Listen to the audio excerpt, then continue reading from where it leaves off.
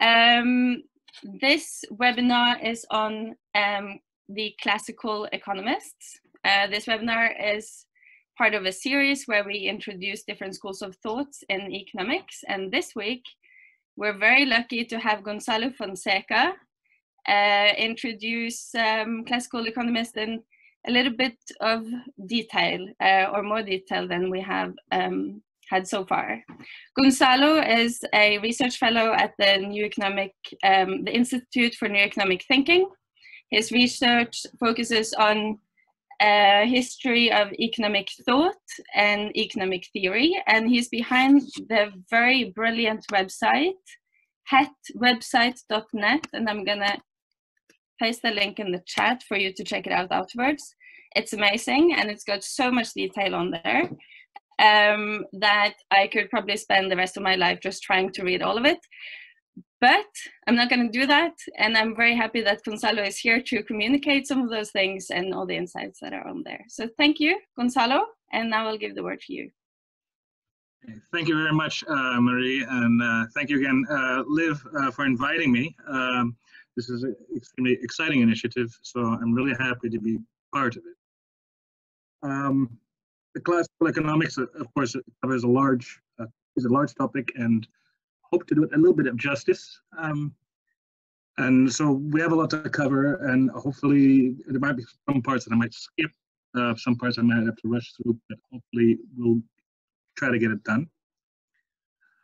So the classical school, if you're not familiar with it, was the orthodoxy in economics between 1776, when Adam Smith wrote his Wealth of Nations, and 1871, when there was what was called the marginalist revolution. The classical school goes by several names. There's sometimes the classical school, sometimes it's called the political economy school, but people call it the surplus school. At the time, everybody liked to call it the British school in comparison with the American and the German and the French school. It's also widely known as the Ricardian school, because Ricardo was one of the major articulators of the classical theory. The main classical economists are sort of listed below, and their major works. You might have heard of some of them. So Adam Smith in 1776 with his Wealth of Nations.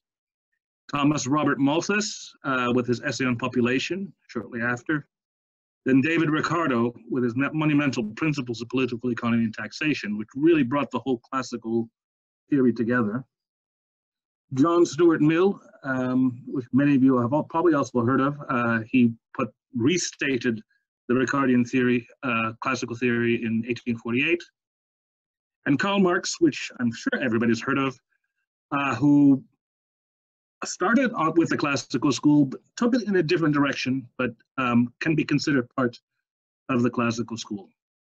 I won't be covering Marx today because there's the Marxians, I believe one of the webinars is going to be covering the Marxian school, so that saves me a lot of time. But he should be seen as part of this tradition in the classical school.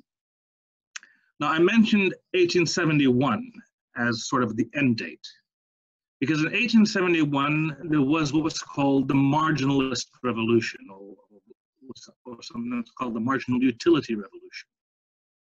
And that sort of ended the classical school, at least its dominance. And a new school emerged after more or less, after a few years, but especially after 1890, called the neoclassical school, which is a different theory and a different school of thought. And we're going to be comparing, and the neoclassical school is, of course, the one we're most familiar with today, which is still dominant. The conventional supply and demand economics we're familiar with, that's neoclassical, not classical. So one of the things I'm going to ask you as we're going forward is to keep the neoclassical, we're going to be comparing neoclassical and classical a little bit along the way, but to keep in mind that neoclassical does not yet exist when the classical school comes into being. So a lot of the things you might be familiar with were not familiar to the classical economists when they were writing. Now, the classical school consists of many people, and I've decided to do a quick sort of tree And the historians of economics thought are divided of who should be included in the classical school. If we include everybody who was influenced by Smith, this is the entire picture. But there are some people who say that the classical school really is David Ricardo, or really starts from David Ricardo's works. And that's the purple subset. Okay. So people would consider maybe Say or Jane Marthet influenced by Smith, but not exactly Ricardian. And so it's the purple part. Some people put a more narrow view of the classical school and say it's the part that stems from Ricardo's innovations on Smith. Other people say it's everybody who was influenced by Smith. So there's a narrow and a wider way of interpreting the classical school. One thing I might want to point out is, of course, Piero Sraffa, who's a part of the Neo-Ricardian school, which is a 20th century school that emerged in the 60s, which is a little outside the scope of our time frame. Okay, so let's start with Adam Smith and his Wealth of Nations. Adam Smith was a Scottish writer living in Edinburgh at the time. He was trained in Glasgow and taught in Glasgow, but spent a lot of his time in Edinburgh and wrote his book, Inquiry into the Nature and Causes of the Wealth of Nations, in 1776. His question was very relevant to sort of the Scottish situation at the time, where Scotland was changing a lot, and it had entered into a union with England. And there was questions about, is Scotland going to become rich like England? Is it going to become poor? So Smith was trying to understand, what makes countries rich? And he stumbled on this concept of the division of labor as key. And he uses this analogy of a pin factory, which some of you probably have heard of, where he talks about an artisan trying to make pins by himself, and he may be able to do 1 or 2 pins a day because even though it's a small object, it takes a lot of work. But if you divide the task of making the pin into separate parts, then and you assign 1 worker for each part, a workshop can increase its labor productivity enormously. So if you think in a similar way that a factory, once it moves into an assembly line, you produce more per person than if every single person tried to produce a car by themselves on their entirety. So he really liked this insight. The division of labor in a factory increases labor productivity, increases output enormously. And he thought that generally applies to society as well. We can talk about the division of labor in society in the same way, where people specialize in particular tasks or particular jobs. So become bakers or become shoemakers or specialize in farming, and then they trade their product with other people. And you have the same result. If you have division of labor in society, labor productivity overall increases and national wealth increases. Now, in a factory, the division of labor is organized by a manager. Who organizes the division of labor in society? Who tells you that you're going to be a baker, you're going to be a shoemaker, you're going to be a farmer? And this is where Smith moves into his more ideological stage, or his more famous stage, which says, you know what? Nobody does. It's an entirely spontaneous order. It automatically, everybody by their own self-interest, specializes in jobs which they happen to be good at, where they can make more earnings. And that automatically creates this division of labor in society. There's a famous quote he has that everybody loves quoting from at this stage in his argument. It's not from the benevolence of the butcher, the brewer, and the baker that we expect our dinner, but from their regard to their own interest. So that self-interest is driving specialization, driving trade, and that increases the national wealth.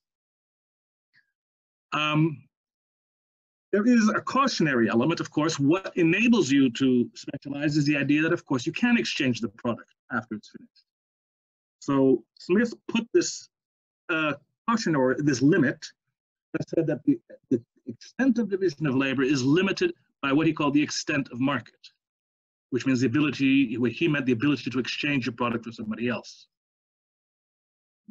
And if you expand the market, if you expand the scope of exchange, you will induce more specialization. And this was this part that comes into his trade theory, where he saw countries in a similar manner that as individuals, that if you open trade between that countries by themselves try to produce everything, but if you open trade between countries, then they can specialize and there'll be more product overall. Again, from labor productivity and specialization. Now he talks a lot about exchange, which then brings up the question in his first book, which, okay, we talk about exchange, but at what ratio are things exchanged? I mean, how do you exchange, how many Jews per bushels of wheat? How do you exchange fish for beer or whatever you're making? And he starts thinking, or starts asking the question, what determines prices? And the moment he asks this question about what determines prices, economic theory really starts. So he's generally considered the father of economics precisely because of this, of moving into this theoretical question of what determines prices. Now he thought prices, vary all the time. They go up and down every day, and it seems that it's pretty erratic. So he decided to divide prices into what he calls the market price and the natural price. The market price, in his terms, is a temporary price. It's when you go out to the market, when you go out to the store, and that's the price at the moment. And he called that price, the temporary price or the market price, as governed by supply and demand on the market at that moment. But then he posed this other thing, which is this natural price, which in his mind was the long-run gravitational center where market prices tend to over time. Well, you can sort of see in that diagram more or less the idea. So market prices go up and down, but they tend to, orbit around this long-run natural price. Now, in his classical price, now he's got some classical price dynamics explaining what causes market price to change. And these are basically driven by firms moving and switching sectors in the same way as people might switch specializations. And driven by essentially concerns of excess profits or looking for where their profits are. So for instance, if the market price is higher than the natural price in a particular sector, let's say in farming, then firms or capital will enter farming and will increase the output on farms, and the market price for wheat goes down. If the market price is lower than the natural price, then firms will leave that sector, which will reduce the output in that sector, and the market price comes back up. So this dynamic sort of makes the system operate, and the market price therefore converges to the natural price over time. Does this make sense? Okay. So time element is actually extremely important in this story. And I'm going to spend 1 minute because it makes a huge distinction between the neoclassical and classical system. All the classical economists recognize that demand and supply exists in the short run, or the short period.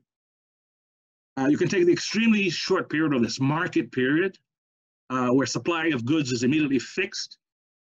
And for the classical economists, yes, in those situations, demand goes up and down and price is temporarily high and temporarily low. And then there's this short period where supply of goods may be flexible, but factors are fixed. And this is your conventional neoclassical theory, where prices are determined by demand and supply. And that diagram, I think, should be familiar to everybody. And this is what the neoclassicals hold as their essential period of analysis. But for the classicals, there is this question, okay, so what if the supply of factors is flexible? What if the supply of labor and capital, all that's flexible in the long run? In which case the supply curve becomes completely flat. And if the supply curve becomes flat, then those movement of that demand curve back and forth has no influence on price. It may influence quantity, but it has no influence on price. So if price is not determined by demand in the long period, then what determines price? What determines this net price in the long period? And this is where the classical answer was cost of production. We're going to get to that right now.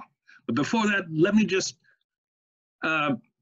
give you this little phrase, which I love from Schumpeter, which he always warns us when we're reading classical economists to pay attention to the Ricardian vice. And he calls this vice as the tendency to ignore short-run situations and think only in this long-run format. So all the classical economists, they accept short-run supply and demand, but they completely ignore it and hardly ever talk about it. They always tend to focus on this long period of when everything is flexible, and this may cause a disjuncture in how you normally think, or a modern economist think, because they're not used to thinking in terms of these extremely long periods. So what determines the natural price in the long run? Well, for Smith, it was the cost of production, which could be, for instance, the labor embodied in production. In his quote, the real price of everything, what everything really costs to someone who wants to acquire it, is the toil and trouble of acquiring it. So, as an example, if it takes 2 labor hours to hunt a deer, it takes 1 labor hour to hunt a rabbit, then the natural price of a deer is 2 rabbits. Now, it may be on the market at this moment, the price is different. It could be 1 deer is exchanging for 1 rabbit, but in that case, deer hunters would move out of making deer and go hunt rabbit instead, in exchange at the better price. But doing that will increase the supply of rabbits, and so therefore come back to the natural price. So that is his sort of analysis of why cost of production, in his labor terms, sort of centers or is the natural price around when market prices center. He also talks about the water-diamond paradox, which I just want to mention because classicals and neoclassicals have different answers for it. So the water-diamond paradox is the idea that water, which is of course something that's very useful and essential for life, is very cheap, whereas diamonds, which are relatively useless, are nonetheless very expensive. The classical answer to this puzzle is that, of course, the reason diamonds are more expensive because diamonds take a lot more labor hours to produce. Water is easy to fetch, relatively speaking. So the neoclassical answer is that diamonds are rare relative to desire. So they emphasize scarcity and they emphasize subjectivity, the desirability of the thing as well as its rarity. Whereas in the classicals, it's sort of an objective idea. It's objectively harder to produce diamonds. Now, it seems like 2 different answers to the same question, but at the same time, is it the same answer? A classical would answer a neoclassical at this point saying, well, diamonds are rare because diamonds are hard to produce. If they weren't hard to produce, they wouldn't be rare. So you're just sort of repeating the same point. And to say that it's relative to desirable, everything we're dealing with in economics is things that are desirable. We're dealing with diamonds or what. It doesn't affect, in their minds, didn't affect the proportions. And they can assume that everything was desirable, at least when economics, if it's an economic object. Now, Smith comes up with his labor theory of value, but then he gets a little confused. And the problem with Smith's confusion is that he ends up giving 3 theories of the natural price. And he can do that because he's the first guy to write about this, and so he's right to have not 1 theory, but 3 theories for the same thing. So he proposed that natural price was determined by labor embodied. Other theory was that it determined by labor commanded, and then he had this crazy adding up theory later on in his book. So Smith was relatively confused on exactly which theory he wanted, but Ricardo, who wrote it in 1817, comes and settles on it's the labor theory of value, the embodied one, the first one, labor hours to hunt deer, labor hours to hunt rabbit. That's the one we should focus on. So if you read other theories in Smith, it's because Smith is he's trying to explain things, and he has various theories that he's still playing with. So for Ricardo, only the labor theory, only the labor embodied theory of value makes sense. Smith's work was extremely influential at the time, it's particularly in the 1780s. And he had, of course, some policy recommendations. The policy recommendations that come out of his book is essentially a system, what he calls a system of natural liberty, of laissez-faire, No government interference in market. That's just going to distort where firms go in the searching of their profits, and that's going to distort things. He recommended free trade, and he railed against mercantilism in his book. With some exceptions, of course, the government can get involved with public schools, infrastructure, and certain things that governments can do, but generally speaking, a very laissez-faire attitude, which is relatively rare for the time. And this sort of liberalism that he inaugurated was very influential in the 1780s. In Britain, in the US, and in France, people read Adam Smith in the 1780s, and when the revolutions happened, they integrated a lot of his ideas and sort of liberated markets, had free trade, and so on. But then everything changed in the 1790s. Because in the 1793, Britain went to war with France, and there was a very long, and this war continued for a very long time, for about 22 years, quarter of a century.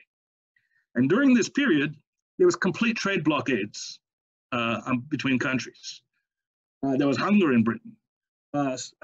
Banknotes were suspended on convertibility. There was a period where Britain didn't have gold and just operated on paper money. Everything that Smith talked about in 1776, particularly the trade thing, seems like a little bit irrelevant right now.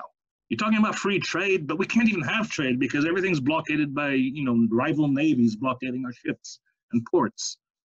So everybody started saying, well, Smith was just some guy back in Scotland in 1776. We don't really care about that anymore. We have to think economics new.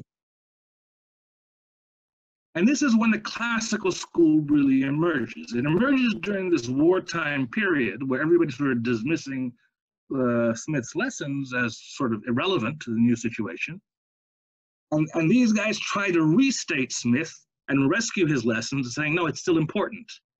And by revisiting Smith and restating Smith, they start developing Smith's series in more precise forms. And so in the early 1800s, and you see this small group of people, Jean-Baptiste Say, Malthus, James Mill, David Ricardo, Robert Torrens, start developing the building blocks of what will become the classical theory of economics. Iron law of wages, the quantity theory of money, the differential theory of rent, the labor theory of value, comparative advantage in trade, and Say's law of markets. I'm sure some of these you've heard of, and some of them you haven't, but these are all sort of comes out of this period very quickly.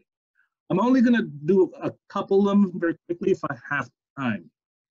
The first is just the iron law of wages and the differential theory of rent, because those may be less familiar and they sort of underpin the entire system as the classicals construct.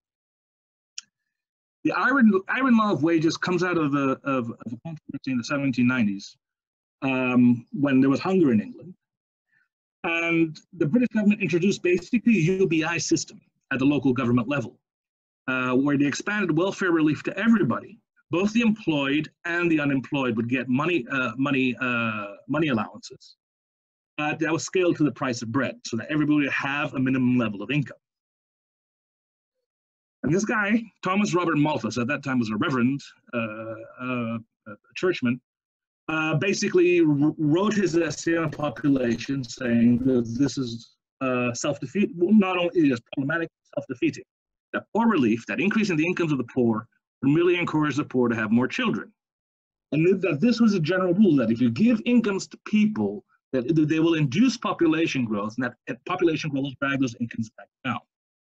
The poor are trapped in poverty, and there's no, and you can't really improve their situation except by moral restraint, somehow getting them to voluntarily give up, not have children in some way. How this fits into the classical theory, besides being a discussion of population, is that it gives us this iron law of wages, this idea of a subsistence natural wage. So this subsistence natural wage that Malthus talked about is a wage where every couple will have 2 children and no more. So the population reproduces itself exactly. If the wage is higher than the subsistence wage, and the birth rate will increase, and the labor supply will increase, and that will drive wages back down. If wages are below the subsistence wage, then the birth rate will decline, labor supply will decline, wages come back up. This is why it's called the iron law of wages, that market wages are always tending to return to the natural wage in the long run. Again, this is the Ricardian vice to keep in the back of your mind, this tendency to always think in extremely long run way. So for a labor market, which you might in economics see this as upward sloping, the classical economists saw it as a flat labor supply curve. The labor demand is, for them, was just capital, and that simply determined the scale. But the subsistence wage was given by biology and nature to be a set amount. A second basic drive, also pillar of the classical economics, was, as I mentioned, the differential theory of rent. This comes out of the Corn Law debates of the 1815. Now, through the war, grain prices, wheat prices, were extremely high. And in 1815, as peace was arriving, there was this fear that once trade reopens, grain prices are going to come back down. And so landlords petitioned Parliament to pass a Corn Law Bill. The Corn Law Bill was essentially protection for English agriculture that forbade the importation of grain into Britain, unless the domestic prices higher than 80 shillings. So it's essentially, it forbade the importation of grain. This provoked a lot of debate, and there's an interesting phenomenon, and we sometimes talk about multiple scientific discoveries, and this actually happened in 1815 for economics. Malthus, in 2 essays, Edward West was a lawyer at the time, Robert Torrens and Ricardo, in the space of a few weeks, each published a separate pamphlet articulating the same theory of rent, to try to explain why the Corn Laws were a bad idea. And their theory of rent was a tremendous change in how, something that Smith didn't think about at all. This is a new thing which becomes a very central block for the classical theory. So the theory of rent is worth going through. I know it might take a couple of minutes extra, but it's worth going through as it's kind of important. The idea of the theory of rent is that there are different fields, and you can think of them as the diagram on the left, Q1, Q2, Q3, at 3 different farms. Each farm, let's suppose they hire the same amount of workers and pay the same wage bill. But the first farm is more fertile, the second farm is less fertile, and the third farm is the least fertile. So the first one produces a lot more surplus, and the other one's less surplus. For classical economists, and this is Ricardo and Malthus's point, rent is a deduction by the landlords of the surplus. So when a landlord is looking at the situation of the 3 different fields, and he has 3 different farmers operating the fields, he will demand, he can replace, for instance, farmer 3 with farmer 2, unless farmer 2 pays him a rent or a portion of that surplus. And if farmer 2 refuses, then he can just switch him with farmer 3, because farmer 3 surplus is already very small. So the idea is that landlords will force the equalization of profits across fields and extract rent from the remaining surpluses in between. Does this make sense? The landlord used rent to force equalization of profit rates across fields. The surplus on the marginal land, so the extreme land, the very last surplus determines the profit rate across everybody. And everything else is seized as rent. This has an implication, and the important implication that if you expand cultivation, and this is the third diagram, if you expand cultivation to a 4th field, and the 4th field is going to be marginally worse, so it produces smaller profit, a smaller surplus, the landlords will use that smaller surplus to then force the rent to be even higher across the intermediary fields, and force the profit rate to be lower across the board. So the expansion of cultivation for the classical school means that profits decrease all across the fields and all across the economy, and increases the share of rents overall. So this idea of protecting agriculture, like the Corn Laws are proposing, the Ricardians are like, no, that's all just basically trying to make rent income for landlords. It's actually going to hurt the profits, hurt the economy. It's just a pure income scheme.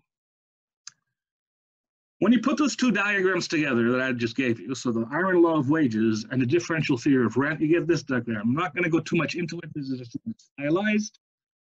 But so the marginal product of land is that sloping MPQ. You got labor demand, labor supply determining the scale, that's Q.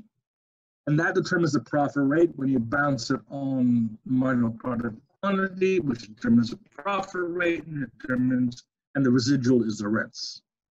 So what this gives you the basic tools, analytical tools of classical economics. The data is a technology, which is the marginal product of land, the subsistence wage, which is given by biology and nature, and this past capital that was there before. And from this, they can deduce the scale of production, the amount of rents, the amount of profits, and the amount of wages. So this is the core classical theory of production distribution. One point to note, simply because Ricardo always reiterates it, increasing in wages does not increase prices for the classical. It just decreases profits. Never ever forget that when you play with the classicals. Wage increases, decreases profits. Now, Ricardo moved on to generalizing beyond, so this is a one sector model that he played with. Just, wages, everything was corn, everything was wheat. There was no other sectors.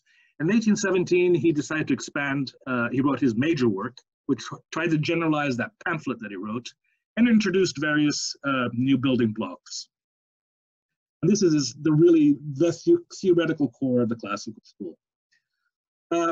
There's not really much more to add here, except that he considers growth, which he didn't consider before.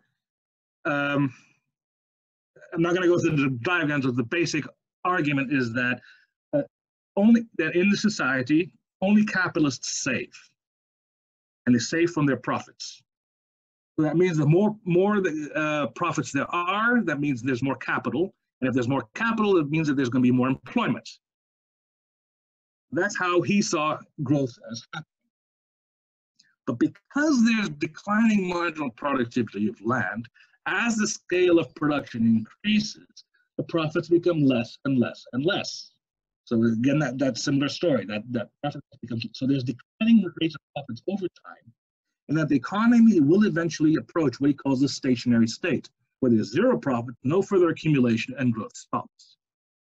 So this is a very dismal ending to the classical story. And he said there's basically only two ways. It's very hard to escape this. So he has this very dismal outlook, very pessimistic outlook at the end. Eventually the economy is going to come to a grind to a halt. And the only way to avoid it grinding to a halt, one way he's saying, is if you can somehow reduce wages. One way to reduce wages is to import food. So he develops a theory of comparative advantage, which you've all learned in your basic economics classes. But his point was that if you can import food that's cheaper, you can actually lower your wages and restore your profits a little bit, and actually fend off the stationary state for a little while. He also talked about, hey, maybe technological change can also push out that frontier and push out stationary state further away. But in his third edition of the Principles, he actually reconsidered this. And this is when this was at the high time where the Luddites were attacking machinery. This is the beginning of industrialization in England, and there were huge arguments going on in the countryside that the machinery is displacing labor. And he considers the possibility that there might be permanent technological unemployment. And even though he recognizes that technological change increases productivity, he also recognizes that it can make permanent unemployment, unemployment they can't. He didn't come to a conclusion on either case. He said just a possibility, and he left it at that. So it just is an interesting innovation he adds into his third chapter. And of course, we're still talking about automation and the impact of automation today, and possibly causing permanent unemployment. Ricardo died in 1823. There were still some problems with the LTV theory, which I didn't go into, and still he didn't solve the machinery problem. He was still thinking about it and considering possibilities. After he died, there was a bunch of Ricardians come in reiterating his message. These are a few of them, just names, some you might know, some you might never heard of. James Mill, Harriet Martineau, John Stuart Mill was the big, so that's the son of James Mill, who was the big sort a guy who comes in the middle and sort of does the textbook of the classical school in 1848. They are very influential in the 19th century. These are just some of the acts. The Poor Law Reform Act, so they abolished the whole UBI system that they had and completely threw it out. Bank Reform Act, got the Corn Laws repealed, and they've got the Cobden Chevalier Treaty in 1860, which sort of liberalized trade across Europe. The Ricardians, this British school, were extremely influential in the 19th century. And they were extremely self-satisfied.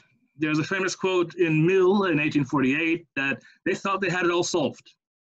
And he writes in 1848, happily there's nothing in the laws of value which remains for the present or any future writer to clear up. The theory of the subject is complete. Of course, when you say something like that, you're basically asking for trouble later. And of course, it wasn't complete. There was a revolution in 1871. And pioneered by these three fellows, Jevons is British, Menger from Austria, and Walras from France/Switzerland, who challenged this whole theory and basically introduced neoclassical economics. So I just want to quickly summarize, and I can't put all the details of the difference between classical and neoclassical. Some things are kind of superficial and obvious, like the fact that classicals always talked about in terms of classes, landlords, capitalists, workers, whereas neoclassicals always talk about individuals, and they don't always differentiate between workers and capitalists and so on. But that's just at the superficial level. At the core problem, the core difference is this theory of value. And the classicals have an objective theory of value, that believe it is in how things are. In the labor theory of value, it is intrinsic in the goods. Whereas for neoclassicals, it's a value utility. It is the opinion, desire becomes a huge factor, which the classicals sort of ignore. I mean, they accept it exists, but they don't make it as a determinant of value. For classicals, causality goes from cost of production to price. For neoclassicals, you determine the cost of production, for instance, wages and profits and wages and rents and so on, once you know the commodity price. So the causality is the opposite way. Factor demand in the classicals come from past capital. Factor demand in neoclassicals comes from current output. In classical, factor supplies are flexible. In neoclassical, factor supplies are extremely fixed. The initial data that they begin with is different. In the original data for the classicals, they need to know what the subsistence wage is, what technology is, and what the past capital is. For neoclassicals, they need to know what the preferences are, what technology is, and what endowments are. And when you do your modern neoclassical models, you always start with that: profit, preferences, technology, and endowment. Classicals would not do that. The dynamics are also different. The price dynamics, for instance, we gave with Smith, that price adjusts to excess profitability, firms moving between sectors. That's not really the price dynamics you have in neoclassical models. In neoclassical models, you have this auctioneer up in the air who sort of adjusts prices in response to excess demand. In classical models, prices are adjust over time by firms moving in and out of sectors. There's this parenthesis, which is, well, what causes quantity to adjust? And some neoclassical models have quantity adjusting to excess. But then again, some classical models have quantity adjusting to excess demand. And here, this opening here of quantity adjusting to excess demand is where some people believe that classical and Keynesian economics can be reconciled. That the classical, which focuses a lot on the price side, doesn't have a quantity adjustment really properly written out, that Keynes can come in and fill in the gap here. So there's been a lot of talk about merging the contributions of classical and Keynesian economics. So this is obviously very different theories, but then some people say maybe they're not different theories. And this is where Alfred Marshall, one of the builders of the neoclassical school, actually said there was no revolution. It's easy to reconcile. The neoclassicals are correct in the short run, and the classicals are correct in the long run. The only problem the neoclassicals had was this Ricardian vice of always thinking in the long run and never talking about the short run. That all the neoclassicals did was fill in the details of the short So there is no revolution. It's all the same thing. Not everybody agrees on this, but that was his perspective of how it's. And the last thing I just want to mention, and I'm pushing time, was that there are modern schools that are classical and respect and draw a lot from the classical economics. Marxian school is the most obvious one of it all. Marx starts with classical economics. He does take it in an interesting direction, but a slightly different direction, but it's still very much adhering to that objective theory of value and all those components of the Marxian school. But there are other 20th century schools that are also drawing a lot from classical economics. Kalecki and the Kaleckians have a lot of that price dynamics that is very similar to the classical dynamics. Vasily Leontiev and the input-output models are essentially classical models in inspiration derivation. But the most classically, or closest to the classical, is Piero Sraffa at the Neo-Ricardian school, which is started from the 1960s, and they're very much resurrecting the Ricardian model and the Ricardian analysis, improving some things upon it. Joan Robinson and post-Keynesians are also classical. You can think of them as classically inspired.